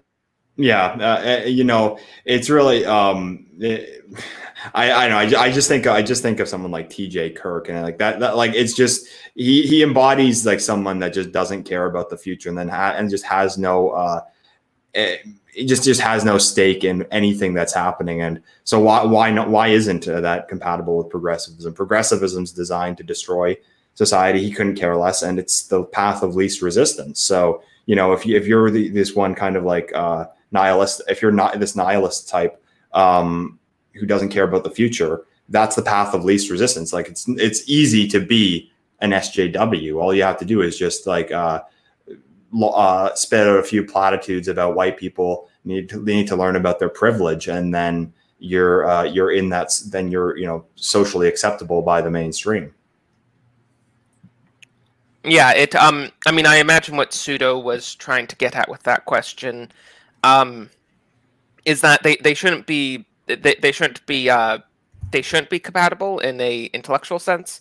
The idea that racism's the worst thing ever, and it absolutely we need to focus all of society towards destroying it, and the idea that nothing matters, like those don't logically fit together, but they do, because nihilism is a tactic. It's just used to break down things they don't like. It's not actually something they seriously believe in. Yes. Yeah, exactly. It's so that like you don't care about your society falling apart. So they'll apply the nihilism to any like right winger who believes in tradition or believes in hierarchy or anything who wants to preserve anything of value. The nihilism is designed to deconstruct any form of conservatism that like actually caring about anything that's cringe or that's lame or something like that, or it's lowbrow, it's unintelligent too. But then they're cowards, so when applying that to the left, they receive like they actually receive punishment and pushback from the cathedral. So for someone who's like as lazy and intellectually uninterested as T.J. Kirk, for him it's just easy to just give into that just go on about more like cringe Christians are dumb because they believe in Jeebus or something like that. It's just much easier to just give into the zeitgeist because it's somebody who just doesn't care. They'll take the path of least resistance. There's one community I could snap out of existence. It's the nihilistic new atheists, the people who are 100% on the progressive bandwagon, but are still, but they don't have any progressive values really either. They just want to sit back and consume product and get excited for new product. And they have all these opinions that are just copy pasted from Christopher Hitchens, and all they want to do is just consume shit. I just don't get it. I just don't get it. I don't understand how any young men can find that. I guess any young men over the age of 25 could find that a lifestyle they wanted to pursue, but I guess some people just never get over it. One of the interesting things about that is this sort of nihilism extends way beyond, outside of even that community per se, and just to like into the general discourse of normies all over the place, even ones who aren't explicitly progressive. I mean, I see this libertarians all the time. I just mean like normal people. Like I see this all the time in the Discord I have with my friends. Like I have this one friend who's not very like comedic, and he's probably the most progressive person in there. And whenever something political will happen, you know, like what's going on now, conversations will start happening, and he's asking serious questions, and all of the other guys start deploying sort of nihilistic attitudes or ironic attitudes, and he can't actually tell when they're being serious or not. So you just get these sham conversations that have so many layers of irony on top of them that it becomes impossible for anyone to even determine what position anyone actually believes in anymore. And I find that this is kind of just what you see now in culture generally. Like when I just talk to other millennials, even if they criticize the whole consumer of product culture, they kind of just are that anyway. And whenever you try to have any serious discussion with them about anything, even if they're not left wing, all dialogue is just infested with this toxic nihilism and irony that just poisons everything and makes it impossible to get two steps into a serious discussion. Yeah, I've noticed the same thing, and it really is in the culture as a whole. It's really pushed by. I think of things like Big Bang Theory, and that's really the kind of worldview that's pushed by a show like Big Bang Theory. And I was never a fan of it. I've only seen a few episodes, but it's about essentially like these bug men who they live for, I don't know, Settlers of Catan, or I don't know, Marvel, or whatever it is. But yeah, I kind of find that attitude is something that is really, the culture is really seeped in, and like that's the kind of like things that are like that are presented as humorous. Those are the kind of things like that's what's presented as being like funny or being witty or something like that. But yeah, it really to me it's just empty. So I don't know. I don't know. I don't know if there actually are people out there that are looking for something genuine and kind of an escape from the irony culture. But yeah, you definitely see that in a lot of entertainment today. I've never seen the show Rick and Morty. Is that one still popular, or did it kind of? I think it's kind of died off, but there's always something that replaces it, right? It's Rick and Morty today, and it's, I don't know, probably something else now. Who knows? And you know, the thing is that I can't stand about it is that like the people that kind of buy into that, they think that they're such like rebels by doing it. They think it's like it makes you like so high IQ and it's so highbrow to just be like a nihilist. But then, I mean, it's really not. It's really, you know, it just comes across as like so pretentious these days. Mm-hmm.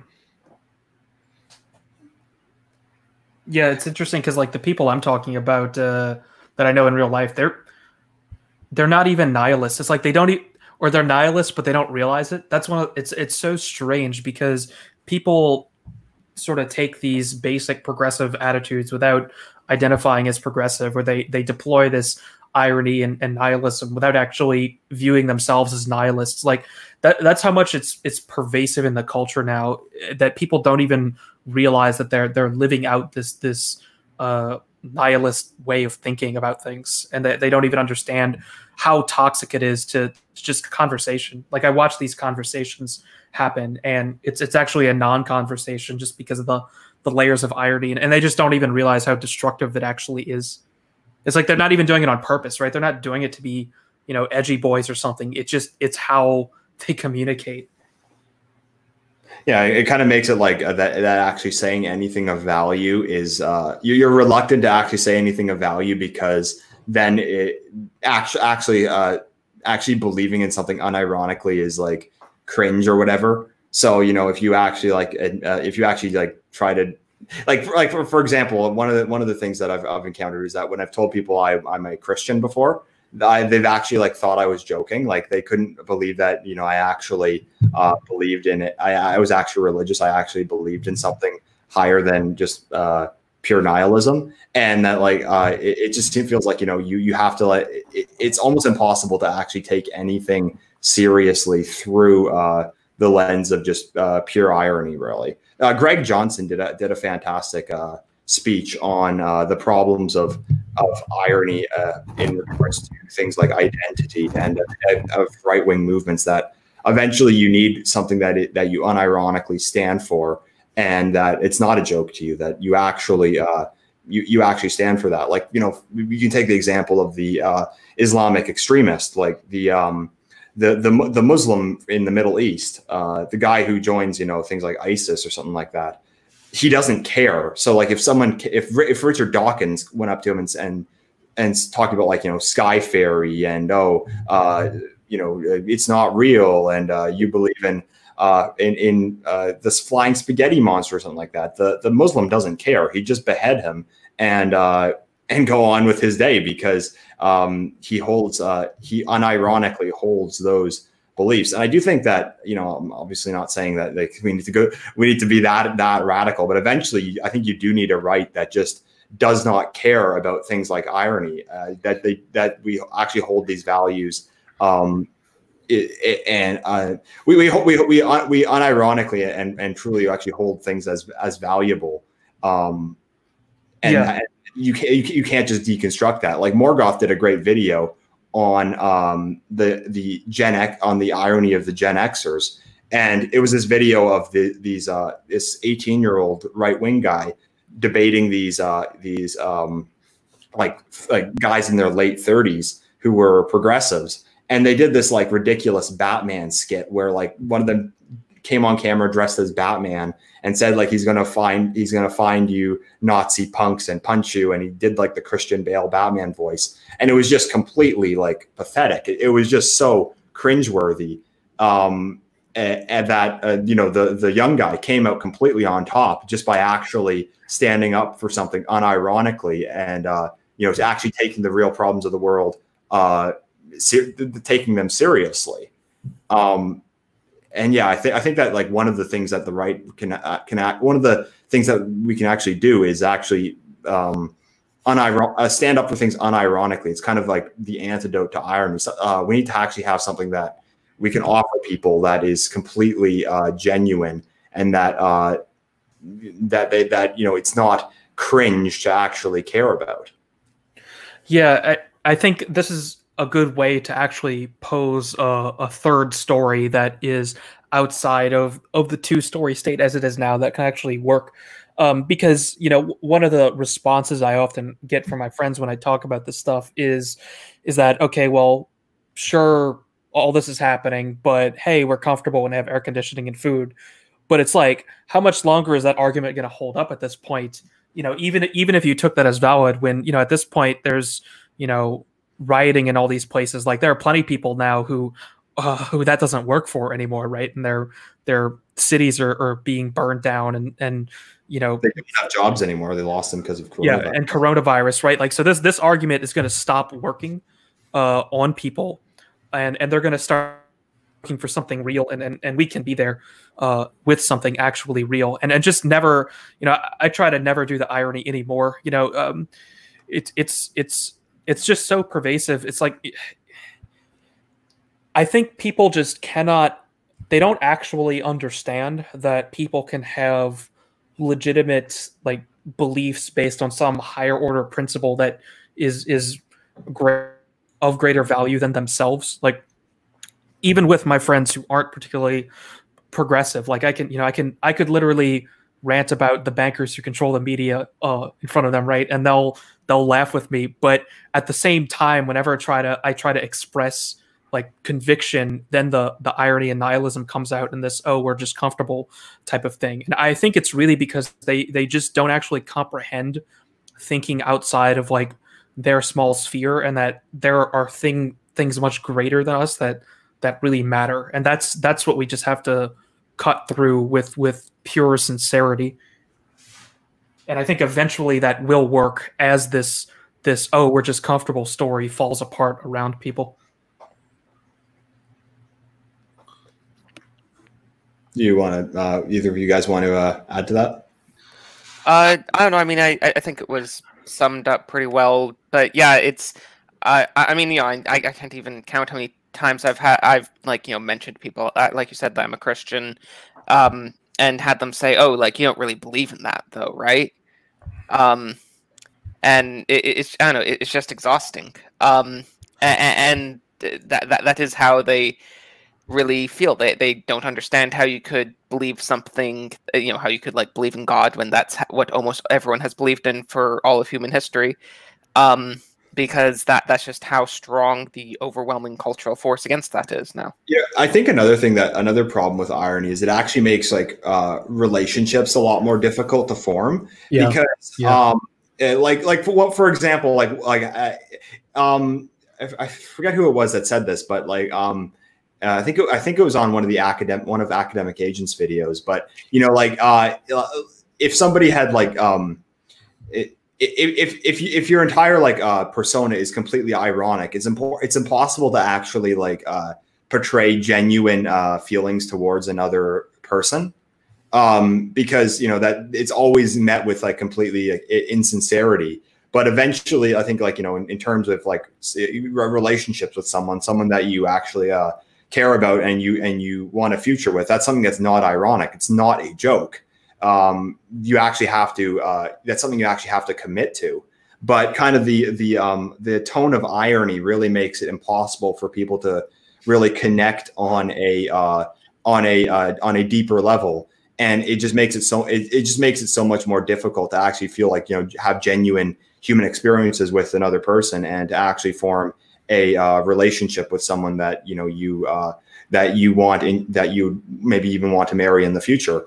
I think like irony is something that's very destructive to that process, to the process of courtship and relationships and eventual marriage.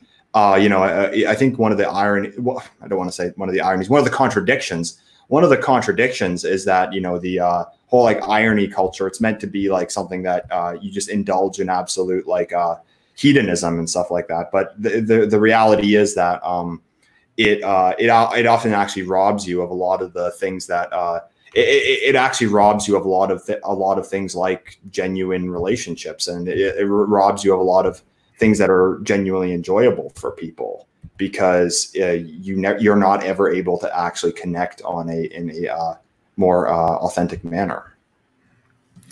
I think, though, I guess what I'm trying to push back on a little bit right now is sort of, I think that 2020 has accelerated a lot of things. I'm not going to lie about that, but it also has gotten the right really, really addicted to collapsism. And I don't think that we should be thinking that way so much. I think that, everyone have a contingency plan. I'm not saying you shouldn't, but the conversation is going to go on. I don't think we're as close to collapse as people say we are.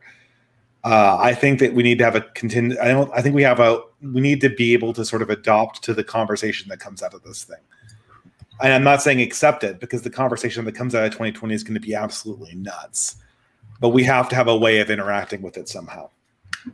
So I'll say that is I'm not so 100% sold on like, okay, collapse now.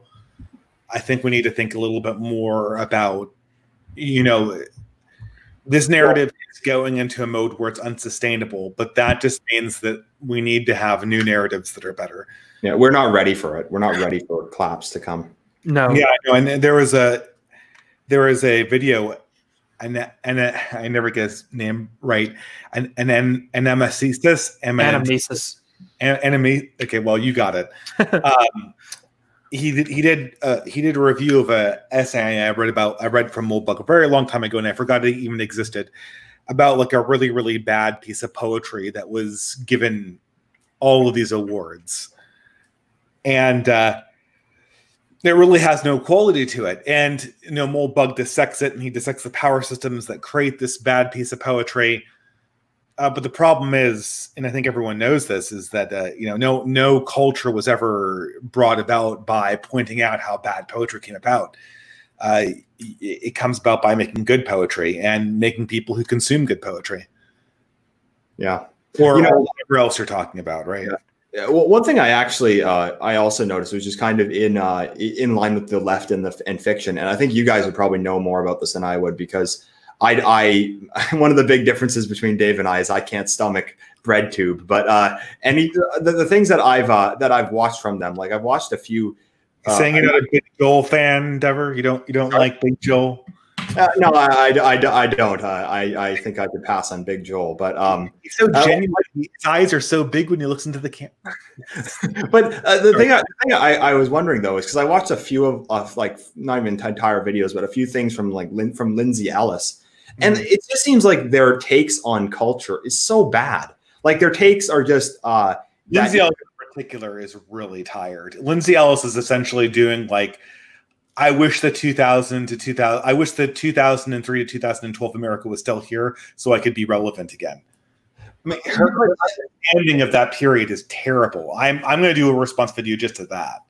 Oh yeah, I mean, I actually used to watch Nostalgia Critic, which looking back on that was really lame. But I mean, it was funny. But beside the point, like their takes on culture is so bad. Like I find that with them, the only two takes they have are that I like this movie, film, book because it's about racism, sexism, or homophobia, or I don't like this film, book, or TV show because it's racist, sexist, or homophobic. Like they have no. It just seems like they can't understand culture throughout just such a like narrow ideology. Now, I don't want to say like we don't do the same thing. We don't. Look at things through ideology. Like, of course we do. I do that on my channel all the time. But I feel like there's actually like a lot more, first of all, a lot more nuance. And there's like a lot more actually said about the world. Like, but with these BreadTubers, it's intersectionality. It's always, is this film racist, sexist, or homophobic? If it is, it's bad. Is it against racism, sexism, and homophobia? If so, then it's good. It just seems like they have nothing interesting to say about culture today. It's always this oppression narrative, and there's nothing else. Yeah, the issue isn't whether or not the media is political. The issue is they generally aren't trying to explore deep philosophical questions, which are also political questions. They're just trying to say racism is bad and you shouldn't be racist, and that's basically where most of the moral questions they look at come down to. There is a fundamental psychological question here. I think Lindsay Ellis knows that her takes are kind of getting tired. I feel like I can hear it in her voice. I know that's her shtick, but I feel like I can hear her own self-exhaustion in her voice. The more interesting cases, I think, are people like Innuendo Studios. He released he's even worse. Like his is just entirely just this is racist. This is sexist. He released a video about Guillermo del Toro's movies, and he comes out and says like everyone at Guillermo del Toro's movies is exactly the same, and I love it. He straight out says it, and he says he loves it because it's a predictable political formula.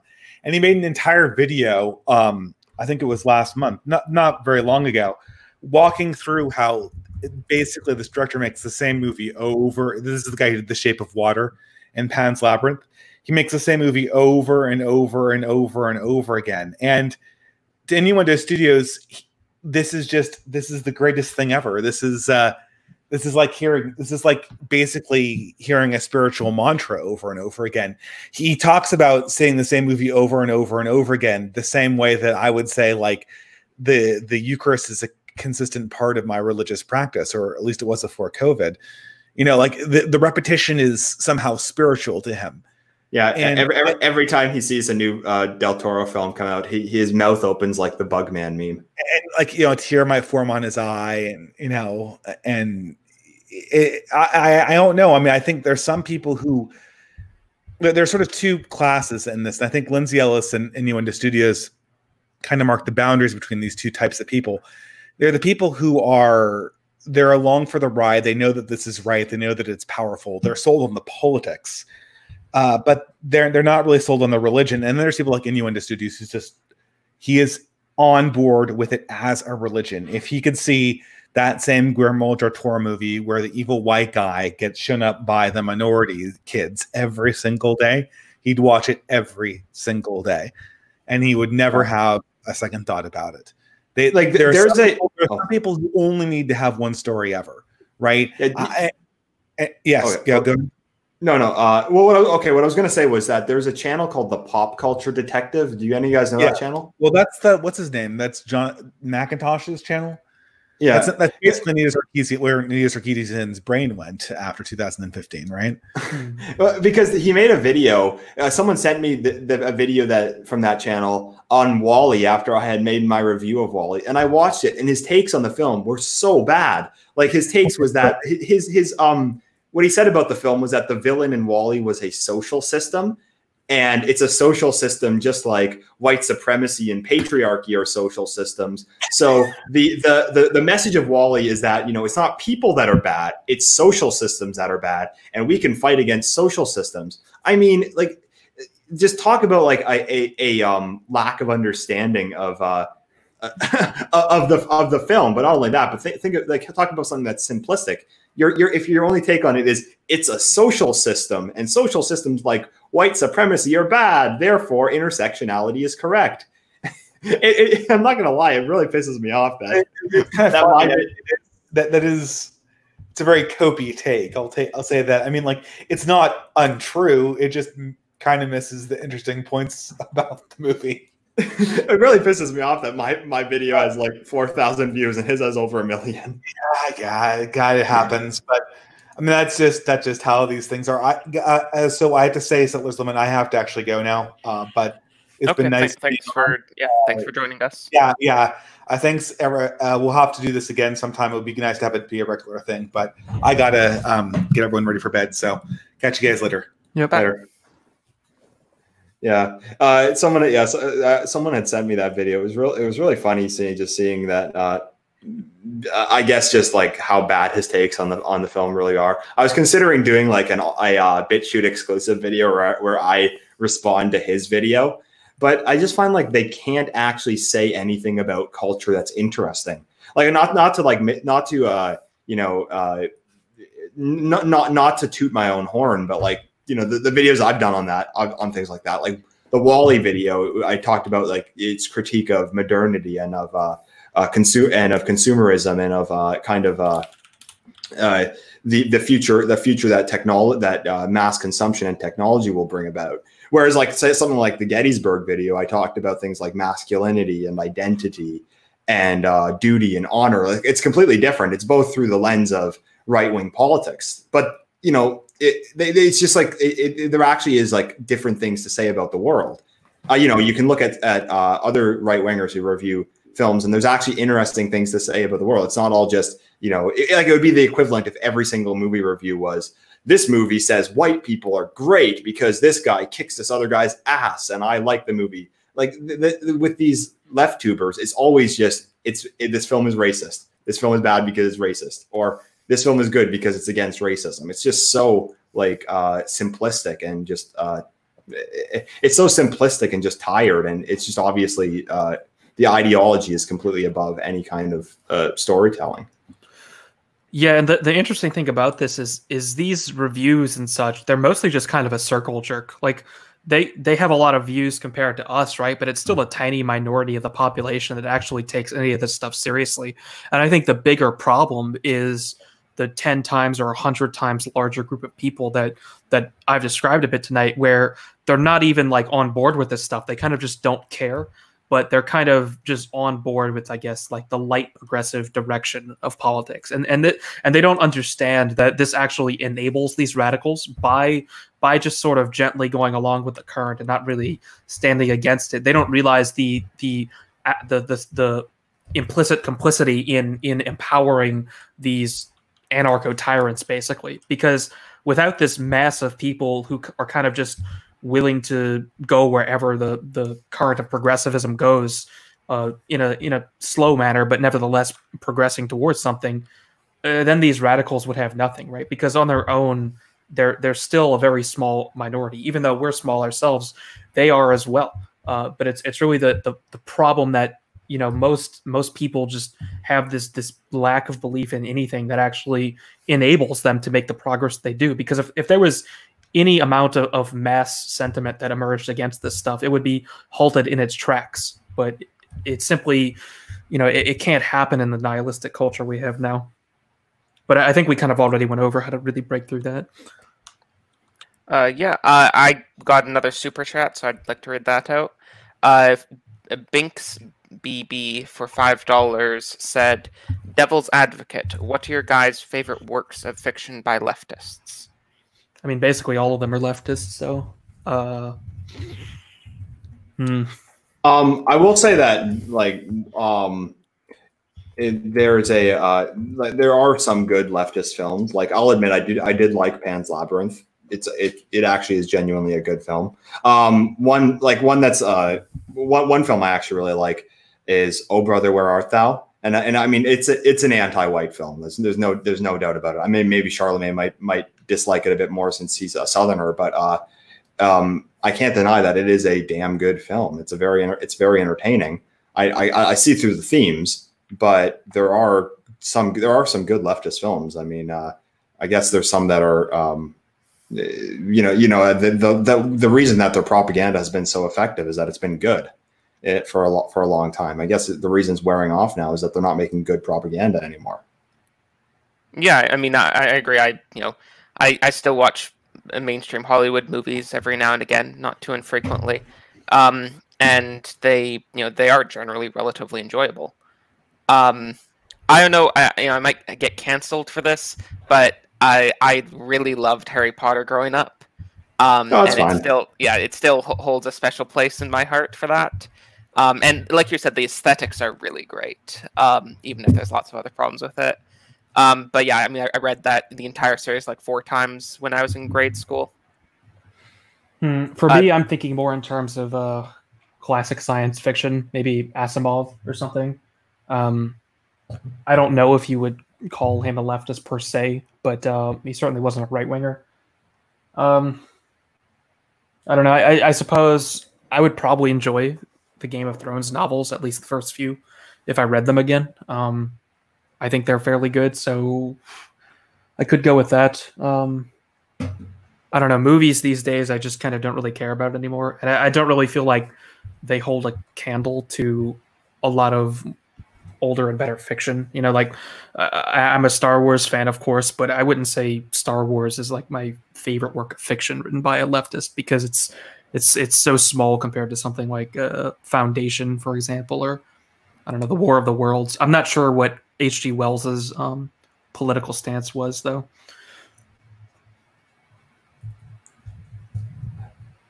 Yeah, I mean, there do exist good films with leftist themes.